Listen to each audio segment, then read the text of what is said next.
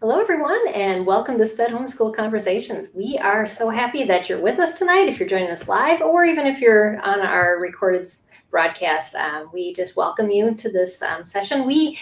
Our SPED Homeschool is a nonprofit, and our goal is to empower parents to be able to help their children to be successful in whatever method that you homeschool, or maybe you don't even homeschool and you're listening to this broadcast because this topic that we're talking tonight is pertaining to something that you deal with. And our conversations this month, as we do a monthly theme, is on food. And food is something we always deal with at the holidays, but maybe with children with specific needs, we deal with a lot of other things on top of it. And so we just want to thank Anglea Fuller for joining us tonight.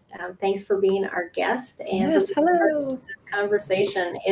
I'm excited because we're going to talk about food allergies, and we're going to be talking about the holidays. So planning, packing, and traveling, which sometimes we just want to hole ourselves up in the house when we're dealing with lots of things with our kids, but we can't do that.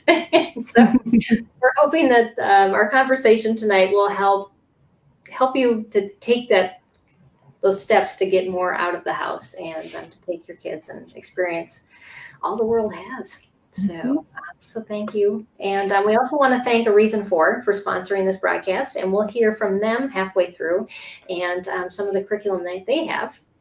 And so let's dive into this subject. And first of all, I want our audience to get to know you, Anglea. I'm excited for that because you have, well, as we were talking about even before the broadcast starts, when you start an organization, it's because of a passion, and both of our passions tend to come from our children, which too.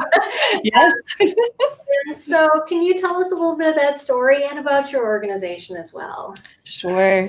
So I have an 11-year-old son and then a almost 5-year-old as well. And it was when my first son was initially showing symptoms of food allergy, which was about 2.5 months. And it was through what I was eating because he was exclusively breastfed. So it was a lot of back and forth to the pediatrician's office. And then eventually we were sent to a board certified allergist. And it was about 3.5 years into our journey with him that I started realizing that not only did I need a village, but I felt like I had information and things to share with others. And so it really became my passion at that point to start to educate myself even more than I was. And I started attending national conferences. And then I started our food allergy nonprofit in August of 2012. And that was specifically because of my journey for those first 3.5 years with my son, and just feeling like our community needed to come together, and that I hoped to encourage others that they could do this, even though it can be a little daunting at first, that it's possible. And then when we were blessed with our second son, who's almost 5, he also has food allergies. And so it was a much easier transition because I'd kind of been there and done that.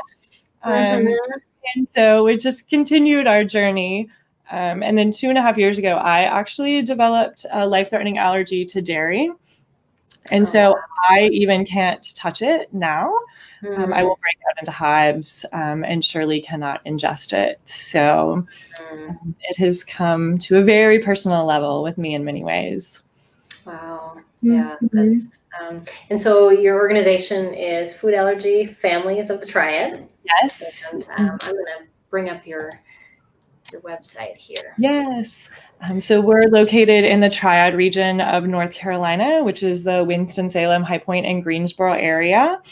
And we service at least 5 surrounding counties. We have members that come in for meetings or who connect on a closed Facebook group. And I provide resources in just about any way that anyone would need. I've walked people through the grocery store late in the evening when they got off work just to help them navigate and read labels or find safe foods. I help people with recipes all the time to adapt them because I love to cook and bake. And so I'm very comfortable doing that. It's a good fit for you then. Yeah, it's really fun. Yeah. And then I also help people advocate for their children, whether it's in the school system or whether it's in the public sector, to make sure that they are aware of their civil rights and they know how to navigate those waters. Or if it's navigating holidays with family that might not have a clear understanding of what food allergies are or what accommodations are necessary.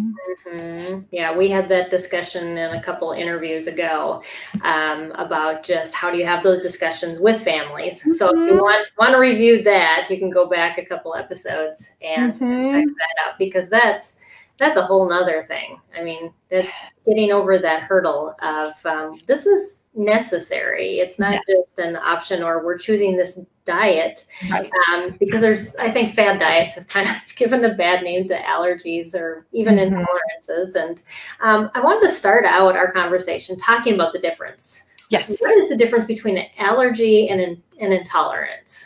So the biggest difference is that an allergy involves an immune response. And so with an allergy, the body is going to launch an attack because of whatever they have been exposed to. And that can go as far as anaphylaxis, which is life-threatening. And the only way to treat anaphylaxis is with epinephrine. So very different than an intolerance, which could have very uncomfortable symptoms, like a lactose intolerance. You could have gas or swelling of the abdomen, but it's not going to be potentially life-threatening. The only difference would be a gluten intolerance or celiac that can have long-term impact that will be very detrimental to your health. But again, you wouldn't get an immediate life-threatening situation with an accidental exposure. So an intolerance, you would have a very different treatment plan for an accidental exposure than you would an allergy. Accidental exposure with an actual food allergy, most likely you're going to be advised by a board-certified allergist to administer epinephrine. Right. Okay. So, yeah, we have a question for you based on talking about your advocating. Chris wants to know, did you take classes for advocating? If so, which ones? Or was it on-the-job training? A little bit of both. So when I have led talks on advocating for children with food allergies, I will bring in experts. I've had attorneys come and sit on a panel. I sit and speak as a mother, having experience advocating for my own children. Also at national conferences, I've had the privilege of hearing attorneys speak who specialize in ADA.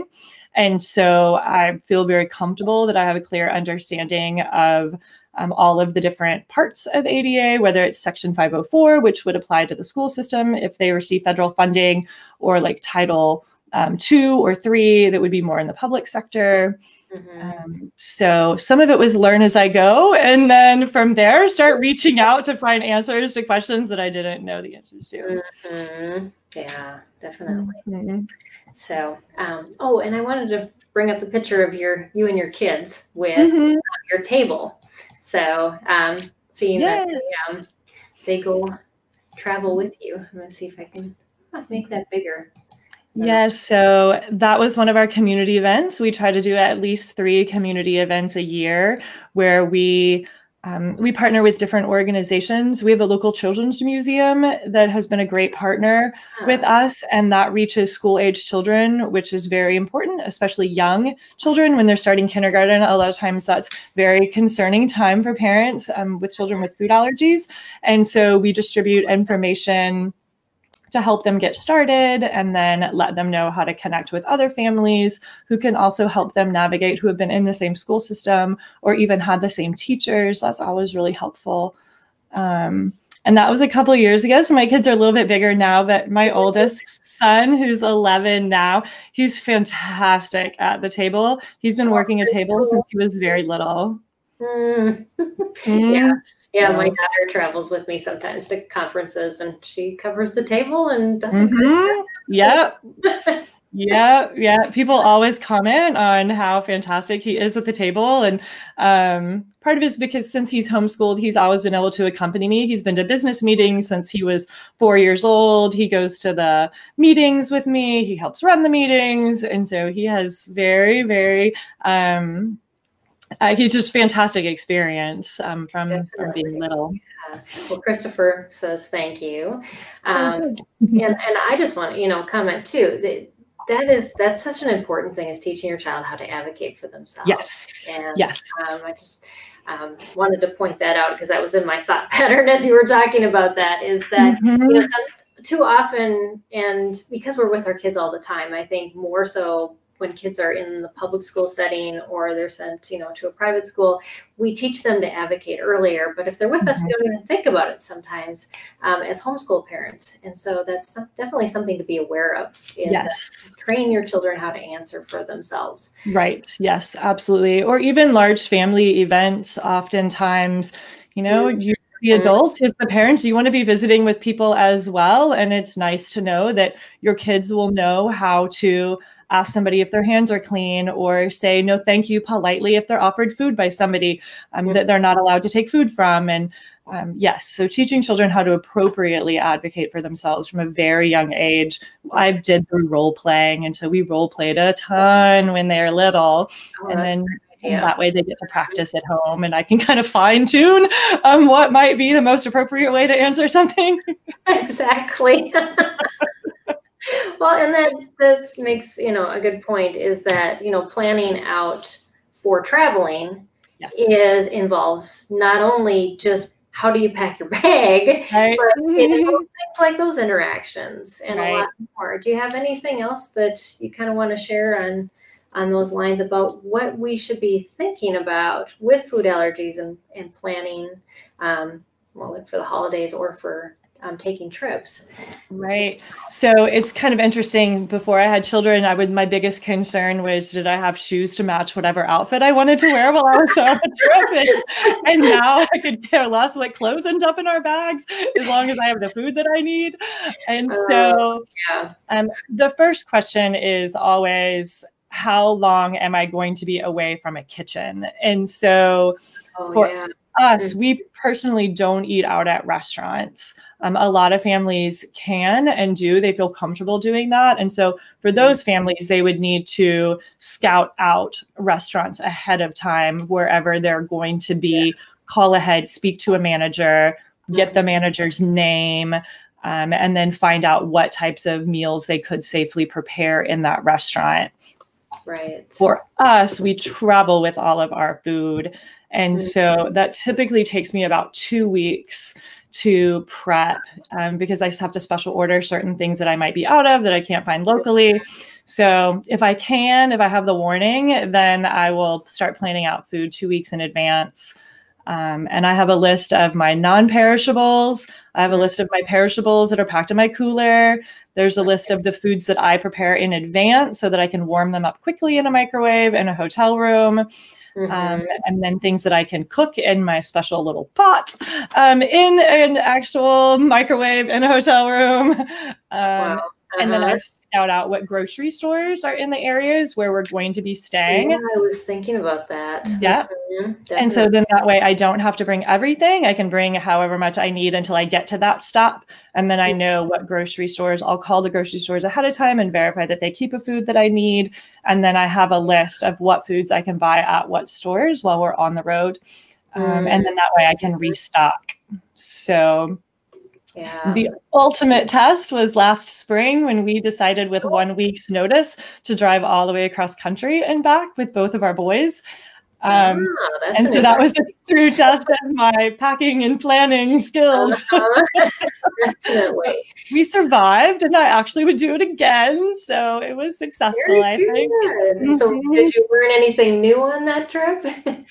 I did. I learned how to pack the cooler more efficiently.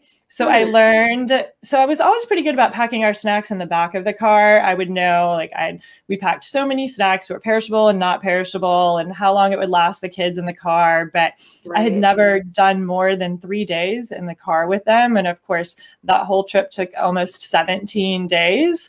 And sometimes we were driving for over 24 hours overnight. And so I learned to pack the cooler more efficiently. The things that were on the bottom were the things I wasn't going to take out until we got to our next hotel. And then the things on top were my quick grabs when we would stop to gas up. So I wasn't digging through the cooler in the back of the car. Oh, definitely. Yeah. Yeah. So have you ever flown?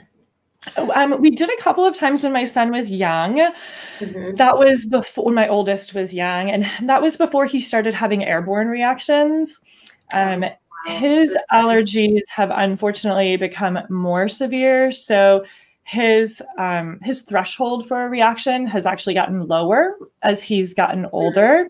For the majority of children, it does get better. Like their allergies can, in some cases, become less severe over time. But for him, they've actually worsened. And so after several airborne reactions that required epinephrine and then very exciting trips in the ambulance with the lights going flying down the freeway, which he thought was super fun.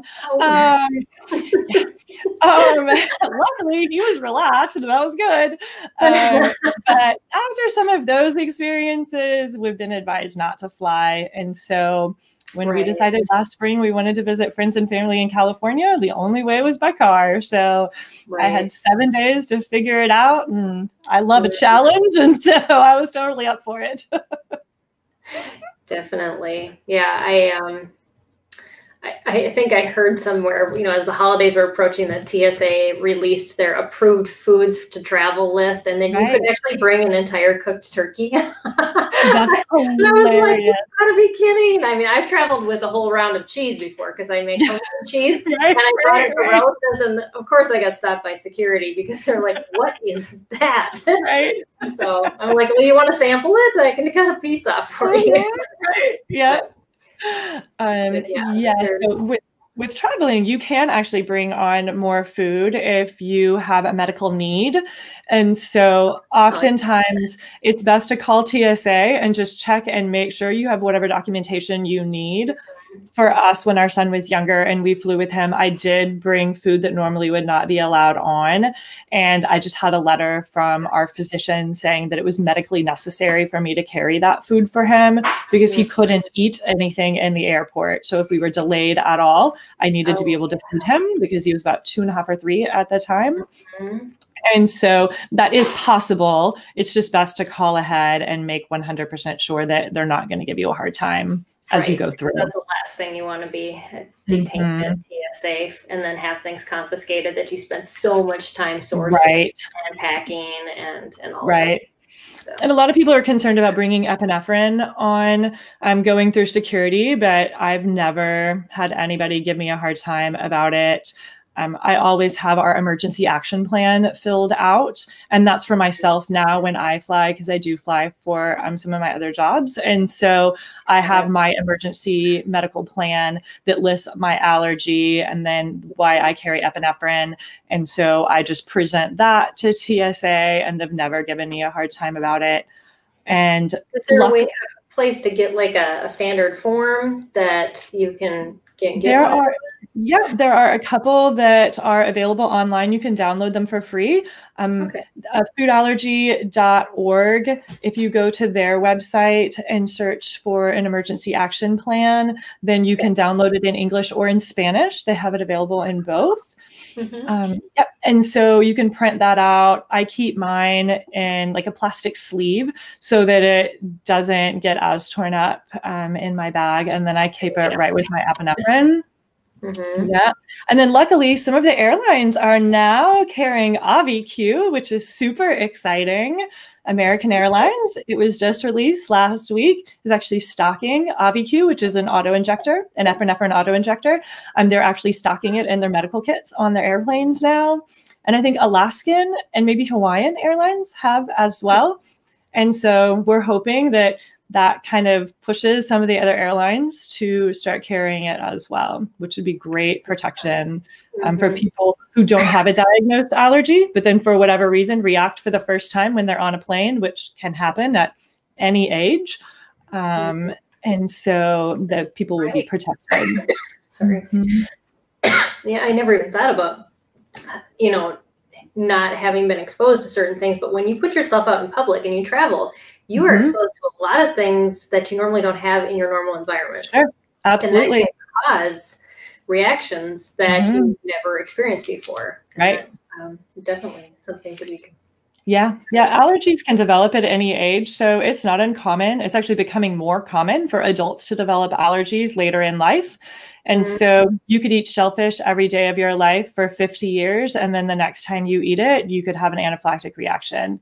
Wow. So, yeah. And so there's a large number of us that are pushing to have epinephrine stocked anywhere. There are defibrillators stocked, like in airports. Oh, yeah. And we feel like it's just as necessary to have epi stocked there as well. And in North Carolina, I helped with the laws that required epinephrine to be stocked in our school system. And then we have a voluntary law on the books now that allows child-focused or restaurants to stock epinephrine. And then they're covered by the Good Samaritan law if they do administer it. So there's no liability for them. Right. And so they just have access to it. That's our big thing, is we want everyone to have access to epinephrine. Right. Yeah. And it's not hard to give an epi shot. I had to do it to my cow, of all things. Oh yes, my cow went into, had hives and crazy stuff. I don't know what she ate, but yeah, supposedly every dairy carries one too. So if you have to get to the point, you wouldn't take the full dose, but they do. Yeah, because it is not hard to administer. The auto injectors make it very, very easy. And AviQ even talks you through it. There's an automated voice that talks you through how to administer it. So, wow. Yeah. Cool. So I just want our audience to know, if you are watching and you have a question or you have a food allergy and you're like, okay, how do we handle this if we're going here for Christmas? Definitely throw that question up for us so we can chat about it, because we'd love to do that. But yeah, I even scout out grocery stores and I don't have food allergies, because when I travel, I eat all organic, and it messes with my system when I travel, and I can't eat all those chemicals. And so but grocery stores are so different. And so I never even thought of, calling a manager and saying, okay, do you have this brand that I eat or this brand? And, that's some good. I do pack a lot of my food though, because I do have a free bag on American Airlines. So I'm like, oh yeah, I'm taking advantage of that. And so yeah, another suggestion, if you're traveling and you are flying, if you get whatever their usually it's the airline's credit card, you get a free bag. So it's a good way. You don't even have to use the card. I think we used it to pay for my son's college tuition and paid it off. And then we had hit our points and we went, oh, good, let's just put it in the drawer. Right. But I get a free bag every time I travel because I have the card. So that would be helpful. It's kind of a no-brainer, because otherwise you pay for the baggage fee there and the baggage fee back, and that gets to be expensive. So money saving tip for you. Yes. And with the grocery stores, I've even helped. Like, we had Thanksgiving at my aunt's house for the first time ever. And because we've had to eat at home as the only way that it felt safe. And she offered to host Thanksgiving this year and was open to accommodating the kids' allergies, even though I don't allow my children to eat food that other people have prepared. The environment still had to be safe in order for them to be there, because if food was being cooked, then the proteins could be aerosolized. And then if it was on people's hands, then it would be cross-contaminated around the house. And especially with a 4-year-old that I can only keep under wraps so much. Exactly. Normal 4-year-olds are picking cookies off the platters and, Oh my gosh, yeah. Rolling on the floor, licking the floor. Yeah, you just never know what the 4-year-old wants. And so for that, she came up, well, she called first and we went over the allergies again for the kids. And then I told her to come up with a list of what she wanted to make. I was like, you do your wish list without necessarily thinking about the allergies. Right. And then any recipe that contained an allergen, she would text me, and then I would text her what was the substitute. So if it called for cream cheese, I would go in my refrigerator and take a picture of the cream cheese. And then I would tell her what grocery store was found out to make it easier on her. Right. And then for family who was traveling from out of town, who was coming in, I knew their address. So I called the manufacturer and then gave them my other aunt's address. And then they were able to tell me the nearest grocery store to where she was to help her find the items. Oh, yeah. So if they were willing to accommodate, then I just wanted to make it as easy and as streamlined for them.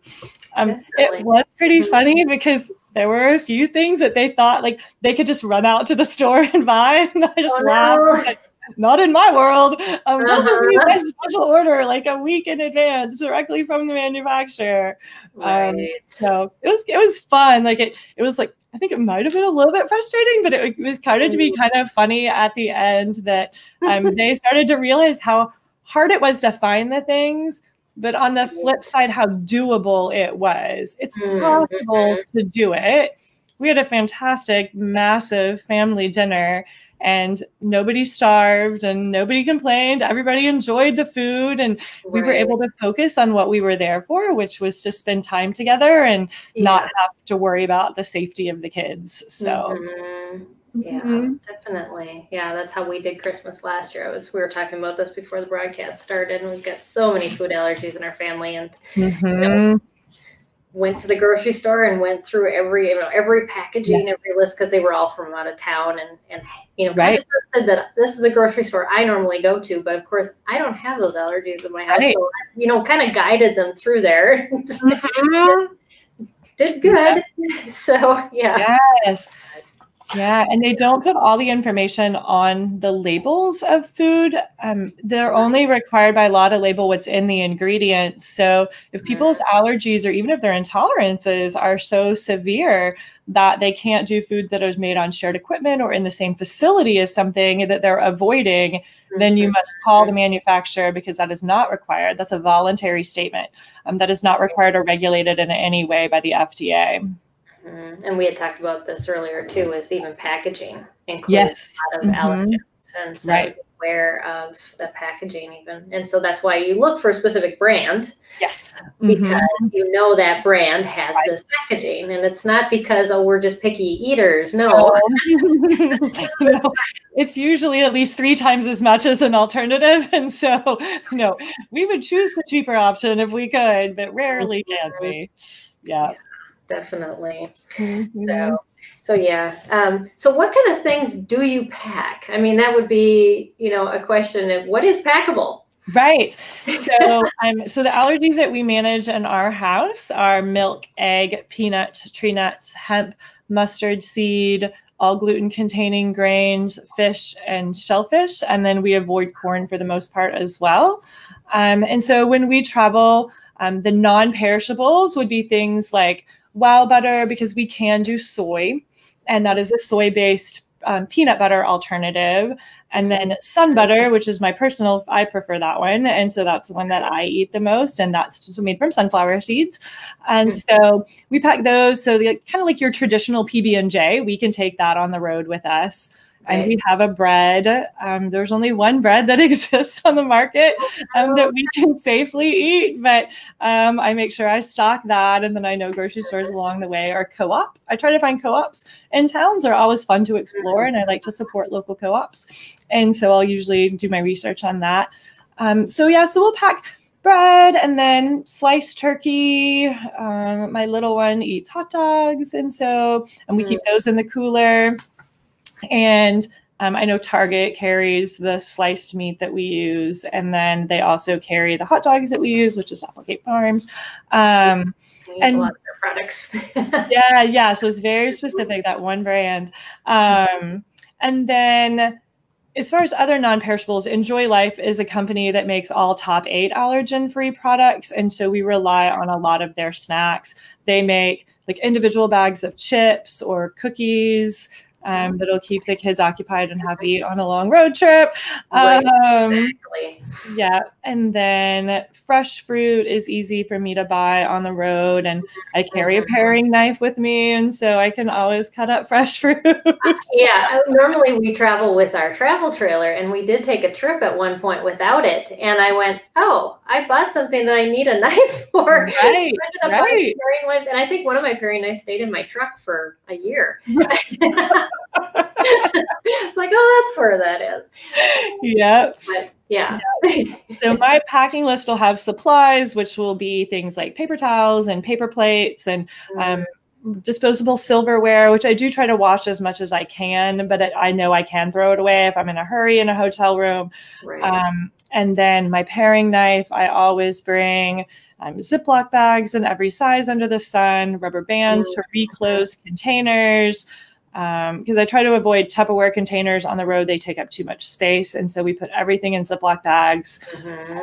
At home, I don't like to use plastic, but on the road, it's really essential. Yeah. I agree. Yeah. And then we have a special pot that I use that can specifically be used in a microwave. And then it has the lid to it is actually a strainer. And so I can cook pasta in it, rice. I've cooked oatmeal in it in the hotel rooms. And then my food list, I separate by perishable and non-perishable. So we bring pasta, gluten-free pasta on the road. We bring allergen-free mac and cheese. That is something that only started in existence a couple years ago. And it has been fantastic to have traveling because I can cook it pretty easily in a microwave. So, but sweet potatoes, I cook those in the microwave on the road and they're really easy. Yeah. You just puncture them and throw them in. Yeah. But my pre-cooked food, I have a long list of that as well. So I always pre-cook pasta, rice, quinoa, because then I saute vegetables or steam vegetables. So then if we're traveling in different hotel rooms, because we're just on the road for several days, each night I can kind of throw together a different combination. So I can do quinoa with one vegetable one night and then pasta with another vegetable the next night. So we don't feel like we eat the exact same thing every day. Exactly. Yeah. I've made burgers ahead of time that I knew was like just enough to last us 2 to 3 days, which would be safe to travel with. Black bean burgers. Yeah, we eat fairly well on the road. Yeah.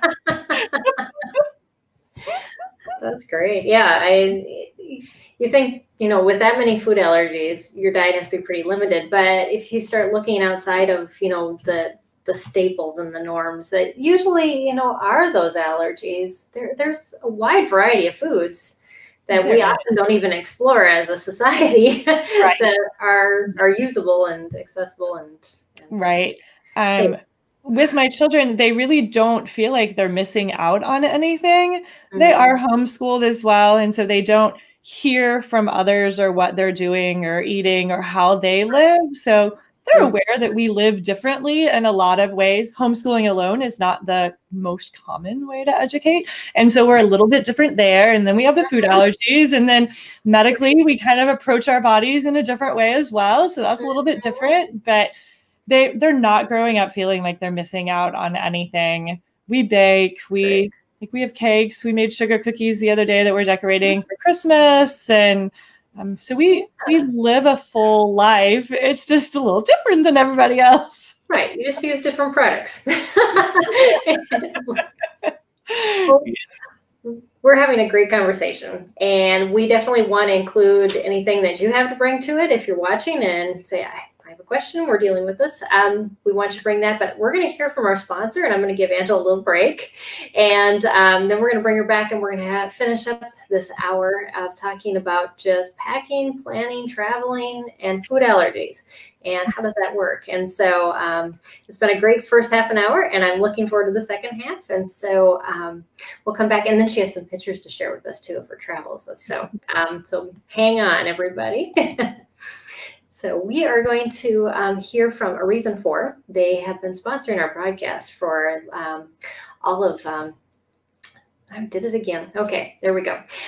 For all of last month and this month. And we just thank them for that and their support of this broadcast. But a reason for handwriting is what we're going to talk about tonight. And they even gave us a Christmas picture. If you see the coloring page that's with their handwriting program. So they do have seasonal things too. But a reason for handwriting, parents know that screens, electronic devices are everywhere. Even so, writing legibly and reading other people's handwriting is a very crucial life skill. One of that a reason for handwriting can help your child master. The program provides instruction in correct letter formation and consistent daily practice to help children learn to write fluently. Their exclusive border sheets are suitable for display, just like this one with a Christmas tree on it at home, or for giving to others. And so it encourages kids to use their best penmanship, of course, if it's going to be displayed or given away. Most importantly, the weekly scripture verse in every lesson equips them with essential knowledge of God's word and helps them build a lifelong biblical worldview. Definitely visit A Reason For. I'm going to see if I can pull up there we go. Visit areasonfor.com to download sample lessons and to learn more. So definitely check out their website. They do have some free stuff you can try out, see if it works, and see if your kids like it. So I know a lot of people that have kids that struggle love this curriculum. So so definitely give it a try. But thank you, A Reason For sponsoring this broadcast and for just your support for SPED Homeschool. We appreciate your support for our nonprofit. So I'm going to bring Angela back, and we're going to continue this conversation about food allergies, travel, and just everything that packing, planning, that goes with that. So yeah, I'm kind of glad I'm not going anywhere for the holiday season this year, at least with my kids. My husband and I have our 25th wedding anniversary. That's a whole different thing to plan. Oh, how fun. We're going out of the country. And so, yeah, I'm planning food too. Right. What do we tell them, the people that were renting the house, what we want the fridge stocked with, and what can they even buy on that island? So right. Yes. Yeah. Traveling overseas is a whole another animal. I know food allergy families who have done it successfully. It's not something that we have ever ventured into yet. I would love to do it one day. I would love to take my kids overseas. If my son can ever fly safely as he gets older, potentially, or if new laws are passed to make airlines safer for people with food allergies. But yeah, I know a lot of families, I mean, they've taken 7 to 10 day cruises, and it just took a lot of planning in advance, but they made it work. Wow. So oftentimes I think people don't even think that it's an option. And so they don't call and ask the questions. And I've always taken, always taken the approach, I'm call and ask. And if they say no, they say no, and then I'll figure something else out. But I was surprised. We partner with an organization that has private museums.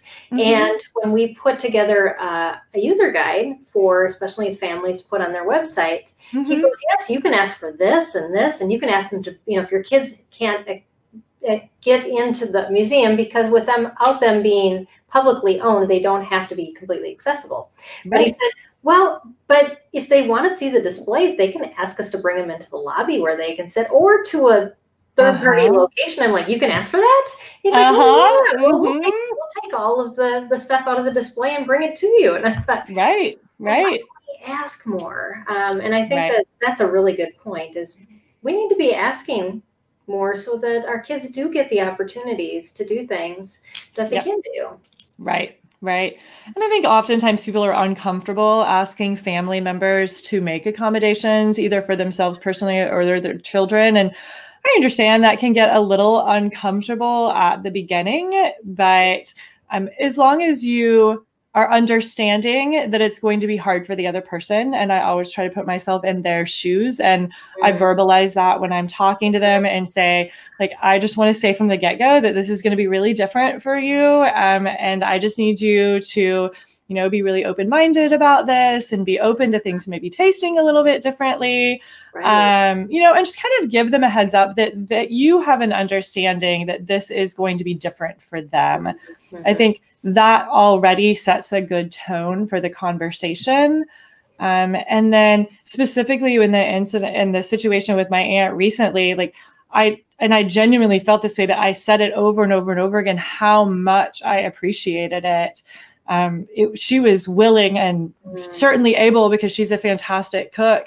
But she was very willing from the beginning to accommodate everything that we needed. But I just reiterated constantly the impact on us, that it would allow my kids to have that experience of being around a big family and hanging out with their cousins. It's the way I grew up. And until this year, my kids have just never had that experience.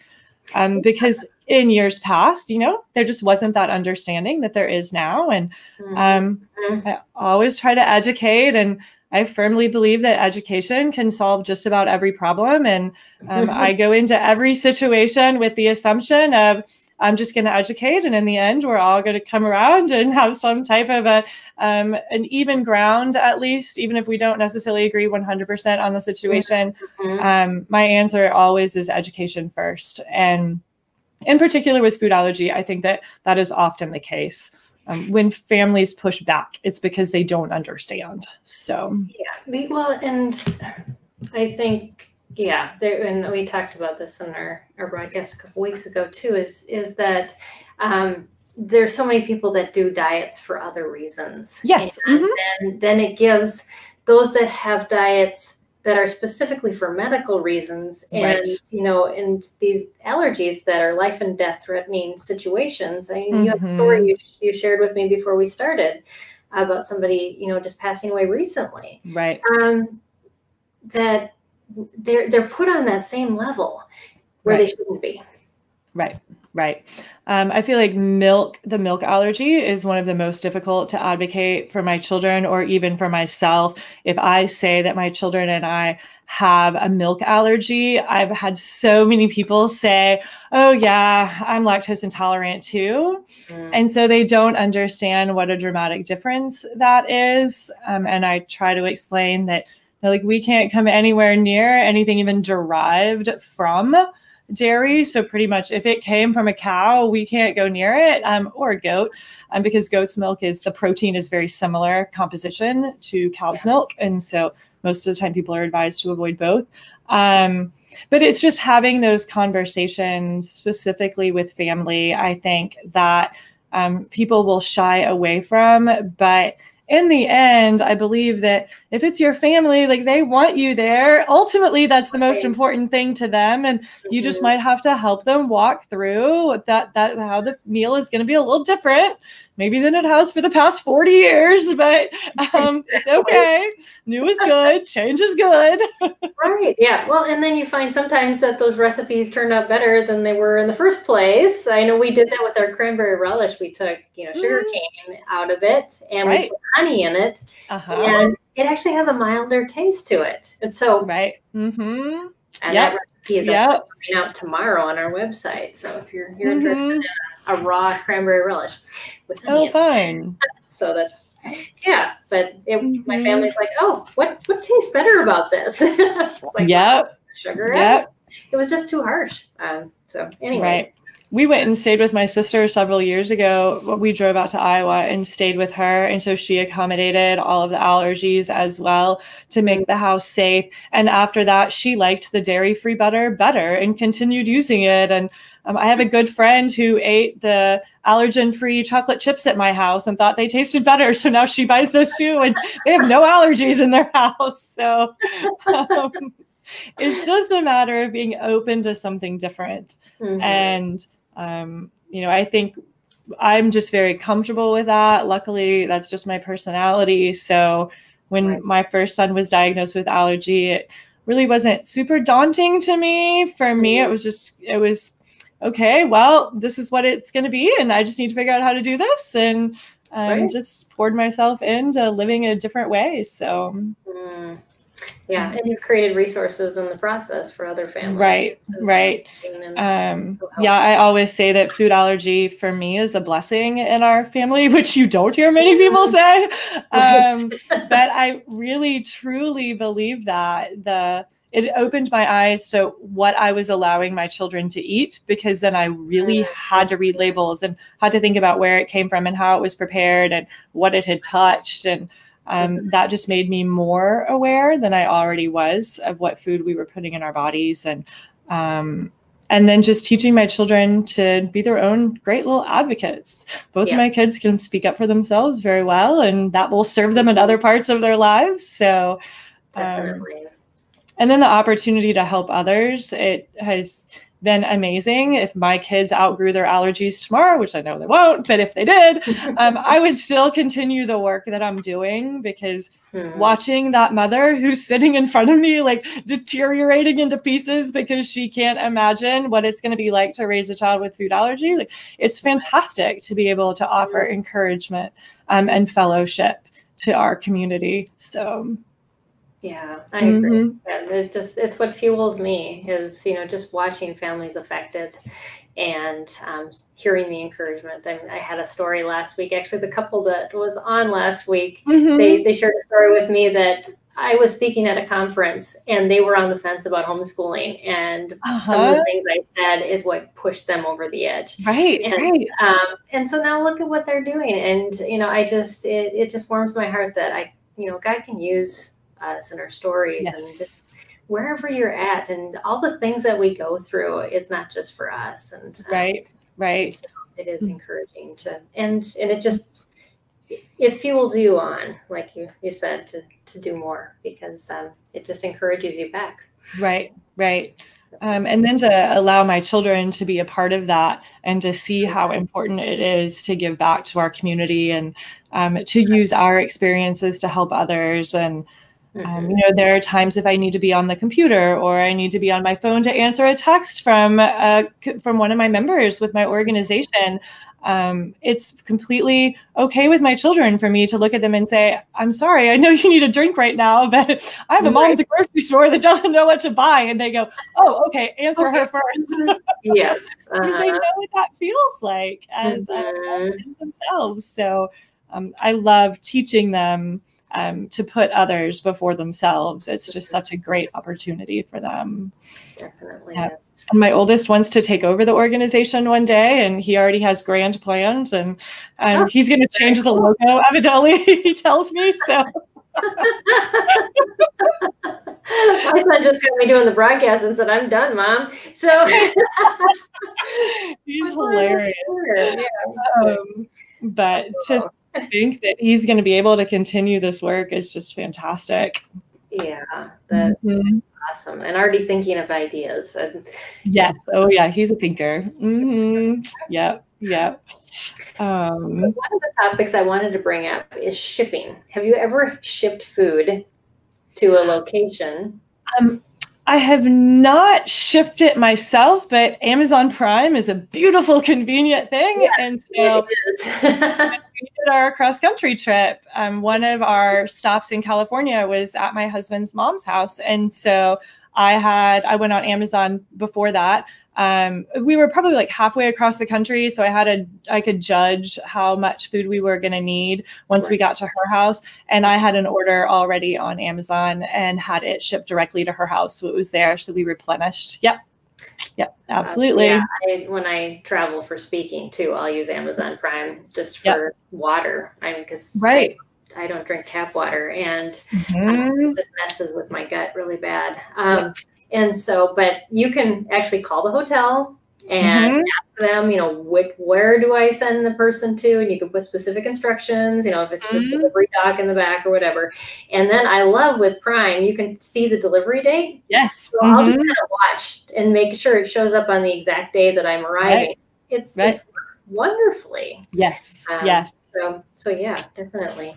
But having the option for family, I've had friends who I've sent. I have a wholesale account with Frontier, and so I love getting stuff from them because I can ship it for free if I get over a certain amount. And if I'm traveling with my daughter, we definitely use a lot of different products, and so I'll even order my shampoos for traveling and things like that. And yeah, that's smart. I'm going to be traveling to Mexico in February because one of my best friends is getting married there. It's going to be the first time that I have actually traveled out of the country other than taking cruises. And definitely the first time that I've traveled out of the country having a food allergy myself. So I'm already starting to think about, I will end up shipping food using Amazon, if it's an option, which I need to figure out, to the hotel in order to have at least snacks there. I can survive on snacks for a few days. And so, yes, that's next on my agenda, is to start figuring that out. So that'll be new for me. But so what about, have you ever used like DoorDash or not DoorDash, but I know there's grocery shopping. I have like Instacart or I have not used those. I have used the Walmart pickup because I can use the app on my phone and change the location, and then I can do my order and then set to when I'm going to drive up and pick it up in a totally different state. That I have used before, and that's handy. Target also offers something similar. So I've not used Target, but that would be an option. Yeah. Definitely there's a co-op in Illinois that's near where we go to visit family, and they carry some products that we don't get here. So I call in advance and they order like a case or two for me of a product. And then I go and I pick it up while we're there visiting and then bring it home. And it's like my stash to last me 6 months. So traveling can actually help you find food instead of just having to search for it. Where there's a will, there's a way with me.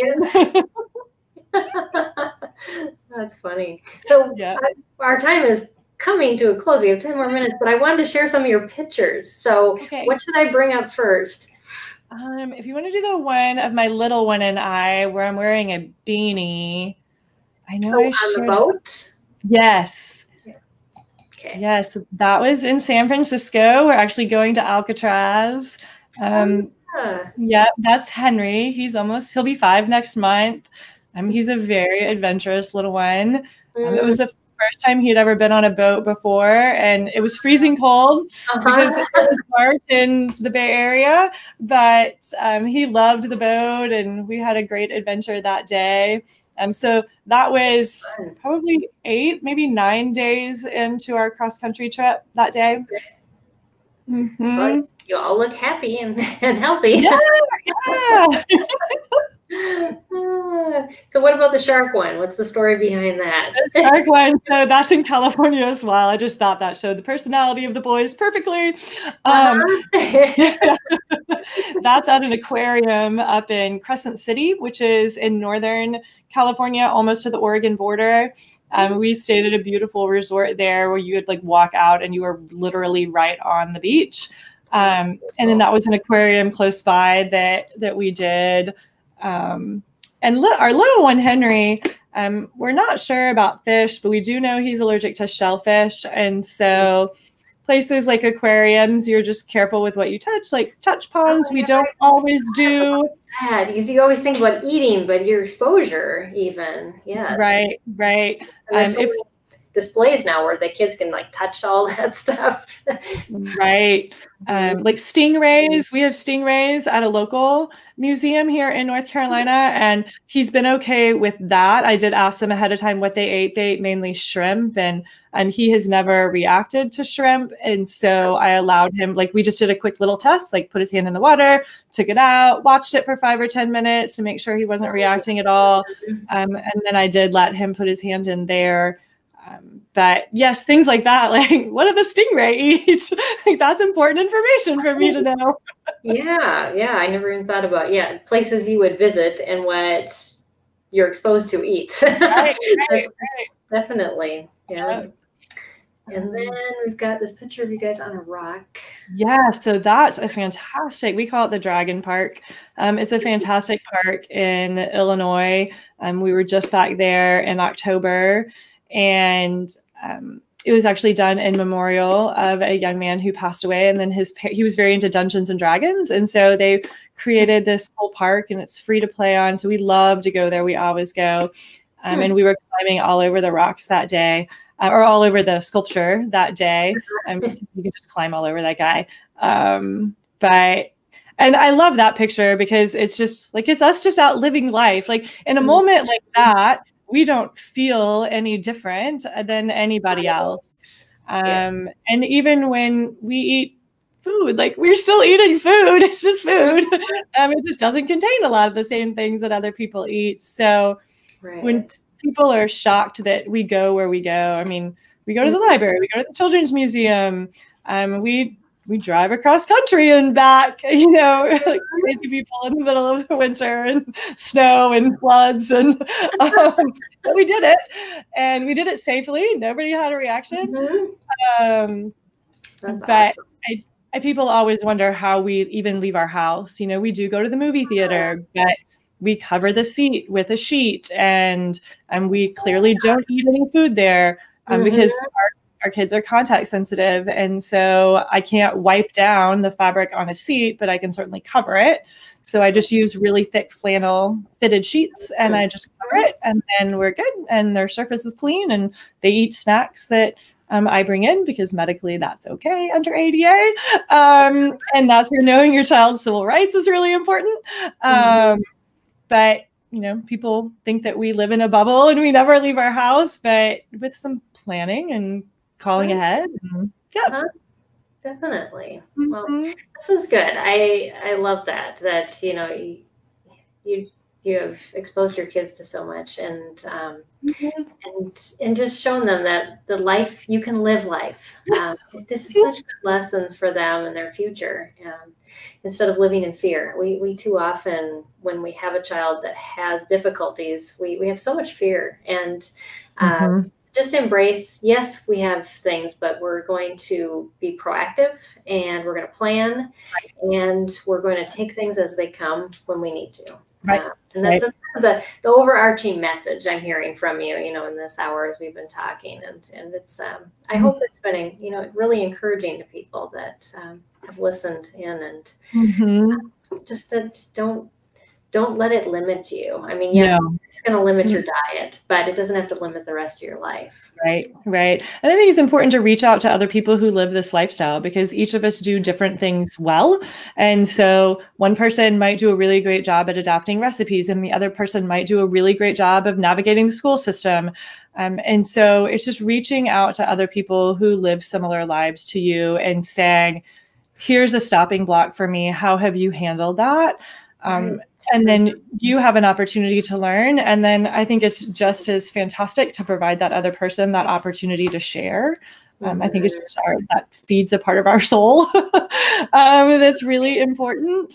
And my oldest also has autism. And so that results in us living a very different lifestyle as well. And fortunately, his saying that he's coined, and I even put it on a shirt for him, is it's lame to be the same.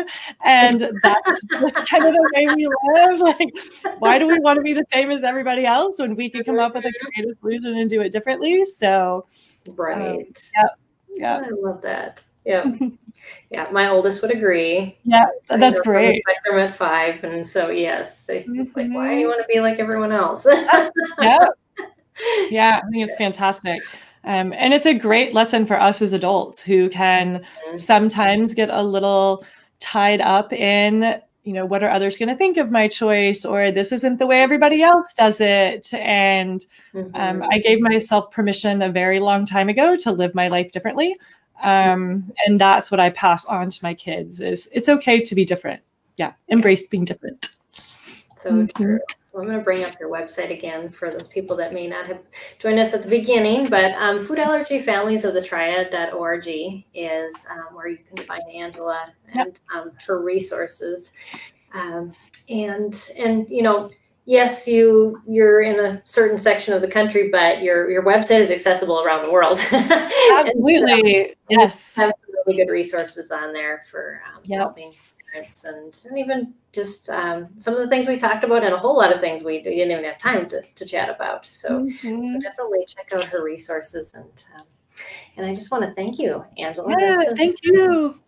Really a very good conversation. I definitely hadn't thought of all those things, and I'm sure our viewers haven't either. And and just that, you know, just making it so doable.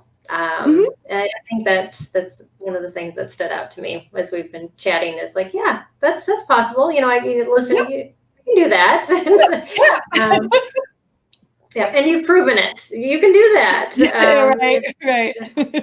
Yeah, you could ask my parents. I've been strong-willed since the beginning. So you tell me I can't do something, I will certainly figure out a way. Yeah, my husband calls me a bulldog. That's sometimes awesome. a pit bull. But yeah, won't let go. And you kind of need that sometimes when you're asked to kind of stand up front and set a trend and say this is doable for everyone else. I promise you can do this. So, right. Yes. And if people have any other questions or need help with anything, they can reach out with the resources on the website. There's an email address, and then my phone number is on there as well. And so people can reach out to me directly. And if they need a resource in their area, I can connect. I'm affiliated with all of the national nonprofits. And so I can reach out to the national food allergy nonprofits to find them resources locally if they need local resources, or just guide them to different websites. There's tons of information online. So. Yeah, but unfortunately, there's tons of information online, but it's not all good. Yes. And so going through kind of a clearinghouse like Angela's, website, that's why we put our website together, because it's like, you don't need to be spending hours. We'll take that off of you. And so that's what SPED Homeschool is about too, is we just want to get you the resources that you need that are reliable and good, so you aren't spending all this time on the internet reading things that you shouldn't be, and they're making you feel guilty and that you're not spending enough money. Anyways, so we also want to thank A Reason For sponsoring this broadcast. You can definitely visit their website at areasonfor.com. They have lots of downloads and samples, and we're highlighting one of their handwriting program this week. And so we definitely want you to check that out as well. So, and we want to thank our viewers. Thank you for joining us. We didn't have a whole lot of comments, but we hope that we answered your questions. And if you're watching us on recorded session, definitely, if you have a comment or question and you're watching us on YouTube, or maybe you're watching after on Facebook, put something in the feed.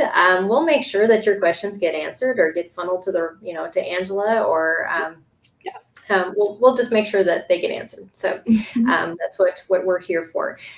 So we just want to continue this conversation, though. I know in our support group, we've been talking a lot about food. So if you want to join our Facebook support group as well, we talk about homeschooling stuff and a whole lot more, just general living and homeschooling and special needs children and all of that. So definitely asked to join that group, and we'd be happy to have you in our community there as well. And so next week is our last broadcast for the year, and we're going to continue this food theme, but we're going to talk about food allergy diet burnout and kids, but mostly teens.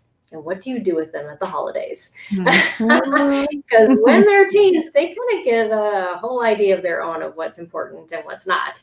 I know I have 2 adult children and 1 teen. So that's our topic next week. And hopefully I'm pretty definitely sure that our guest Jennifer will be able to guide you to some really good resources, because she's been there too. So until then, everybody, thanks for joining us again. Thanks, Angela. We appreciate the conversation, and we'll see you all again next week. Bye, everybody. Bye.